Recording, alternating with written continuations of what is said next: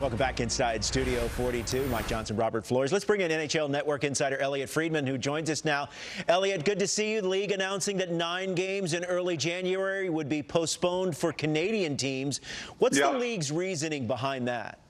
Robert, it's pretty simple. This is economics. And I know sometimes people hate hearing that, but, you know, economics matters and the revenue matters. And right now we're looking at situations across the country in Canada where Montreal would be able to play with no fans. Every time the Canadians play, it's a home gate of approximately $2.3 million. You don't want to lose those 4 games. The Toronto Maple Leafs, when they play home games, it's about $3.5 million. They're only taking 1 away for now. They've kept 2 of them at home. Those are 2 games I think that we asked for, our network, for them to stay. The other team there, the Jets, they basically were told they were going to be able to have a maximum of 250 fans at a game. So they've had a couple of games postponed and moved back. And again, Robert, I know people hate hearing it's about the money, but when you're running a league, the money matters. And it matters for the owners. It matters for the players. It matters for everybody. And if you can find an alternative, I can hardly fault them for trying to do it. Elliotte, and that's just it. It's not like it doesn't matter to the players. It's very important to them. They're trying to work off this debt on escrow and everything else, so they need as much revenue as possible. You showed the games canceled, including Montreal, virtually all next week. Are they going to play next week, or are they just going to have another week off? It sounds like, Mike, the last information I heard tonight was they were going to play. Well, they played that in Tampa. They're going to play in a couple nights in Florida, and I believe they're going to have the rest of the time off. So it looks like they're going to have a break. And then we'll see what we do about resuming games either over the what was supposed to be the Olympic break or jamming them in before the end of the season. I know that there's supposed to be a shared schedule, a new schedule between the league and the Players Association over today and tomorrow. So we should get an idea over the next few days what it's going to look like and how that's going to be approved. And Elliotte, the league also announcing today that tomorrow's game between the Red Wings and Islanders, that is postponed. What's the latest on that front? Well, the Islanders, the Red Wings said it was the Islanders situation. The Islanders did have a couple players go into protocol today. So, I mean, right now what we're seeing, guys, is there's cases all over the place. And, you know, it doesn't matter where you live. It doesn't matter how well you take care of yourself. You know, basically, you can get it. And, you know, I know people, like, I don't know about you guys, but I'm surrounded by people now who have it. And I know they're very careful people. So it's not like just because you're a hockey player, you're going to be able to avoid this. And, you know, basically, you know, we're seeing the amazing thing to me is what's happening over all sorts of different sports. Like, you have teams trying to play through it. You have leagues canceling games. You have games like the football game between the Saints and the Dolphins the other night, the basketball game between the Raptors and the Cavaliers the other night. You know, the Canadians were really shorthanded tonight, although they put up a hell of an effort. Nobody's escaping this right now. The cases are all over the place, and you just have to play through it.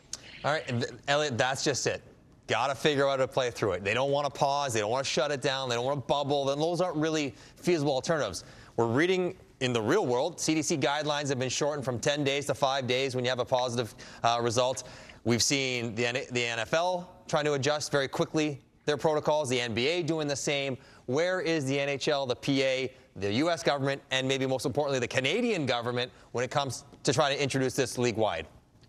Well, I think that conversation has really begun in earnest in the National Hockey League and what they can do, Mike. And, you know, I'll tell you this, like, one of the things that some of the Canadian teams have said to me is, well, first of all, if you heard Lou Lamoriello the other day, he said that the idea of asymptomatic players being allowed to cross the border if they've tested positive, I think everybody in the NHL knows that's not going to happen. It's just not the way that this is going to work.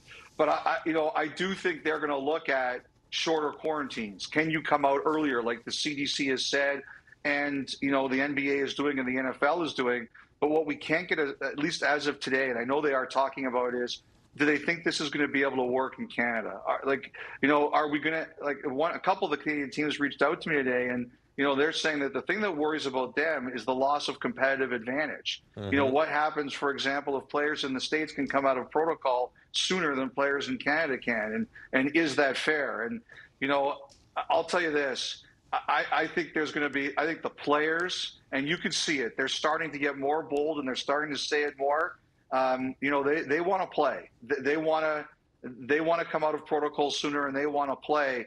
I think it's going to be a delicate dance because they have a bigger problem with the Canadian border than any other league does. But I think they are going to try to see if they can do something. And I could see the players saying, you know what, forget the competitive advantage. We want to play, and if some teams are benefited from different local rules, which we've seen before with attendance and other things, then maybe they just go down the road. I could see the players not having the authority, but very publicly push and say, you know what, so if you can get out of it in Dallas faster, you can get out of it in Winnipeg. Well, too bad for Winnipeg. And Elliotte, there's this, that the league and the NHLPA agreeing on the formation of taxi squads on Sunday. Yeah. How is that going to work, and how will this affect teams going forward?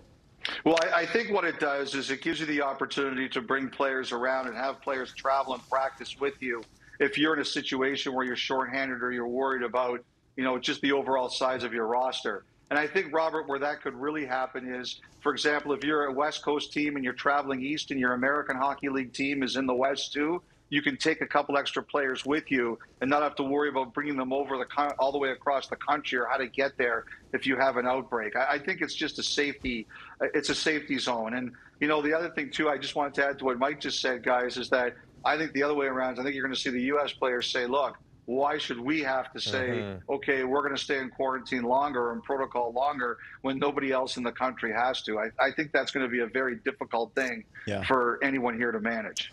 Elliotte, one more thing to me, and you can know where I'm coming from as a player who played in the NHL when Olympics were going on, never had to go. I always appreciated a nice 2-week break in the middle of every year. Do we know they're not going to the Olympics. We know there's games going to be played, but will the players be with their clubs for that entire 3 weeks, the entire month, or will they have a week built in or 10 days, or will teams have breaks during that month? There will be a break, Mike. I don't know yet how long it'll be. I was told approximately a week, give or take a day or so.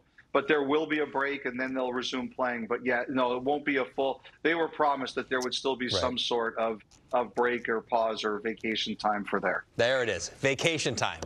That's what we need. Everyone loves a vacation. I know, Mike. I know where you're coming from. You know we work together. Yes. I know you. Yes. NHL Network insider Elliotte Friedman. Go jump on the bike again, Elliotte. So you interrupted your Peloton ride. Oh my God! I mean, so you look great, but were you riding outside? I got to explain this. No, I got to explain this. So I knew I was coming on at 10 Eastern. I did a Peloton at 9:15. The Montreal-Tampa game was so great. I got caught up watching it. I looked up. It was 9:57. I'm like, oh, no, I'm caught. This is the worst I'm ever going to look, which is really saying something. Hey, Happy New Year to you, man. We appreciate the time. All right, guys. Robert, Mike, thanks very much, guys. You too. All the best. All the best. Happy New Year, listeners and viewers. The defending champions in this event, the United States, as you see here, this tweet indicates, they had to forfeit their game against Switzerland because of a mandated team quarantine following a positive test result of 2 of its players. So that game was postponed or forfeited, and a loss there for the United States. With more on Team USA and what happens next, here's our John Rosen. We're here at the Centrium in Red Deer, where the temperatures have warmed up a little bit, but participation in the tournament has cooled off. Unfortunately, this USA team has received a couple of positive COVID tests and as such have to quarantine back in the hotel. That has canceled today's game against Switzerland and thrown into question tomorrow's game against Sweden. That game scheduled to be played at 7:30 p.m. Normally, there would be a 2-day mandatory quarantine for any team in which players test positive. However, we are still waiting word for an official statement on whether tomorrow's game will be able to go through. That should come in tomorrow morning. The team's quarantine status will be evaluated by the IIHF to determine whether they are able to play. USA 1-1 now in this tournament because of the 1-0 forfeit loss. That places them in second place still in this tournament, tied with Russia on Switzerland, also 1-1 so far. Goal differential, though, USA is even, currently placing them second. The determination for seeding going into the elimination round after points, goal differential, goals for, and then their seeding going into the tournament. It's a little bit too early to say how this drastically affects USA. Their potential seeding for the next round. U.S. after Sweden also has a game on New Year's Eve against Russia. There were 2 positive tests on this U.S. team. They are now testing once again for false positives. Switzerland en masse also went down to the testing room earlier today. They were tested once again. Everything came back fine. They're back on the ice right now for practice. John Van Beesbrook, GM of the U.S. team, made a statement saying, we're operating in an ever-changing landscape, and that's very challenging. We followed the tournament protocol from the outset, and we'll continue to do everything we can to ensure our players have the opportunity to compete at the World Junior Championship.